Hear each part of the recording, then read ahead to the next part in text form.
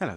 Well, I've had a breakdown. Let's hope I can sort this out easily. It's a M227WDP monitor and TV from LG, and they're quite useful, these, because they have a good array of connections.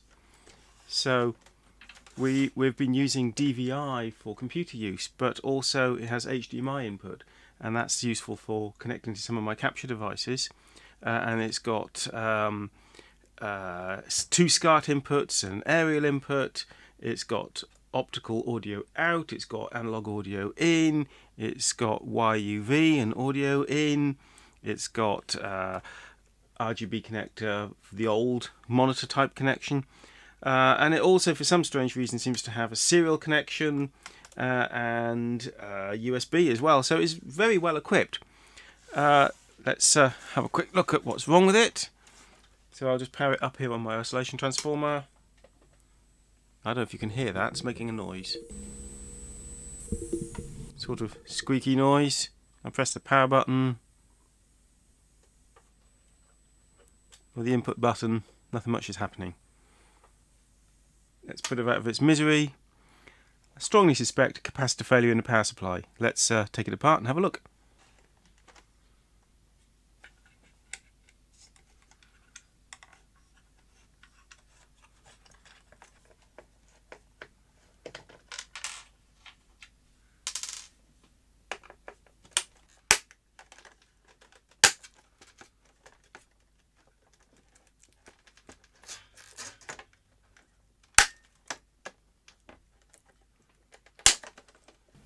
The service manual for this seems particularly good, except in how to take it apart.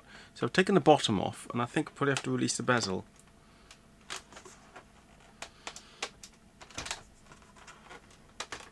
But it's not obvious.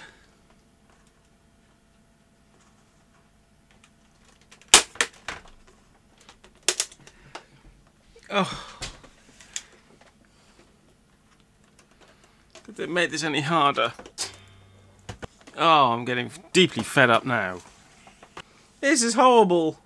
What is? Trying to take this monitor apart is ripping my fingers up. Well, it's probably glued. No, it's not glued. But they're just... There's unfortunately... The service manual doesn't tell you how to take it apart. But usually on LGs you have to take the front bezel off. But it's just destroying my fingers.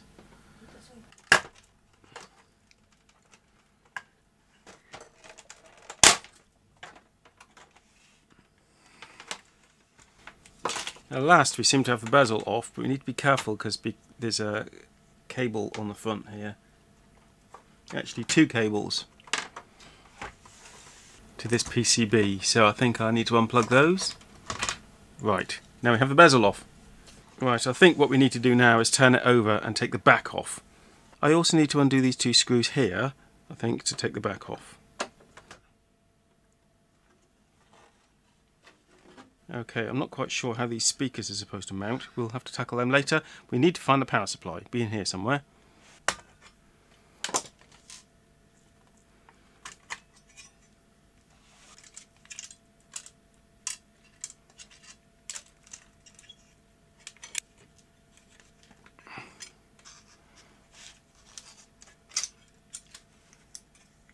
Okay, here's our power supply. Let's take it out.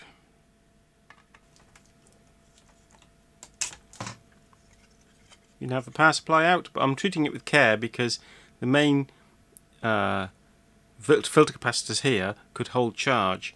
Looking at the DC capacitors here, the ones after the transformer, they're all bulging, so they clearly have to be replaced. Let's look at the voltage across the first smoothing capacitors, straight from the mains. They're already down to 16 volts, so they're not going to be too scary.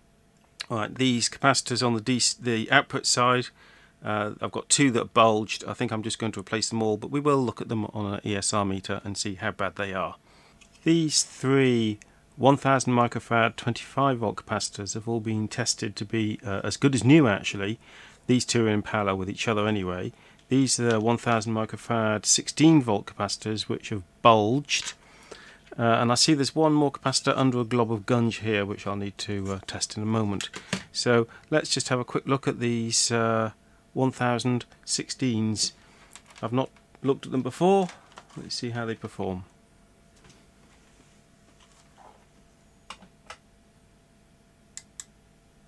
That's not working at all.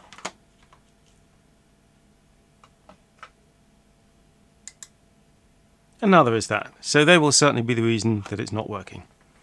The original components are rated at 105 Celsius, so are my replacements, but these are low ESR types as well. Right, here's the one that was covered in sealant of some sort. Right, it's supposed to be 33 microfarad 50 volt, it's measuring nicely. I don't have one to hand in 105 Celsius, so I'll have to refit that one for now. Ideally I'd have probably replaced all the capacitors on here, but I don't have some of these values to hand. The thing I'm wary of is that sometimes if you take capacitors off the board, the heating up of the soldering can actually reform them, so they appear to be okay after you've desoldered them, but they wouldn't have been if you'd measured them in circuit. But very often you can't measure them in circuit. But I'm satisfied that these are actually good, these 1000s and that 33.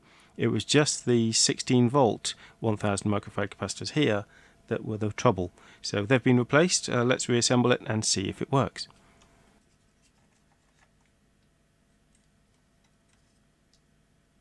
Just a quick test of the two main capacitors straight after the rectifier. They read about 200 microfarads and they're rated at 82 microfarads each, so they look fine.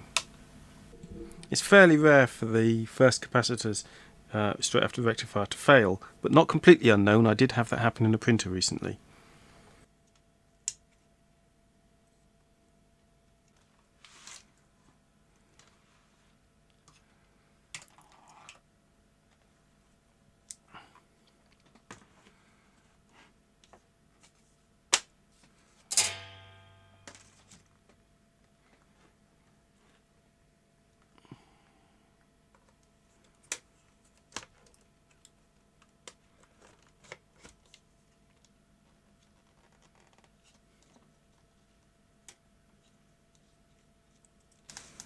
Okay, I think I've reassembled enough of it, but not put the back on yet, that I should be able to now power it up and see if it works.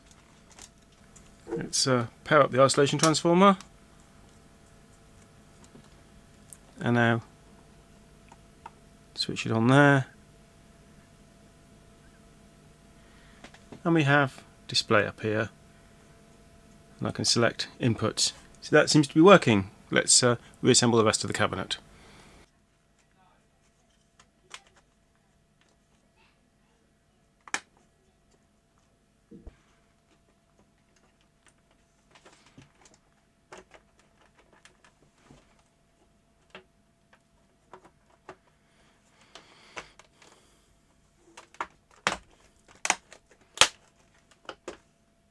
Refit these two screws. They're different sizes, so a bit of care with that.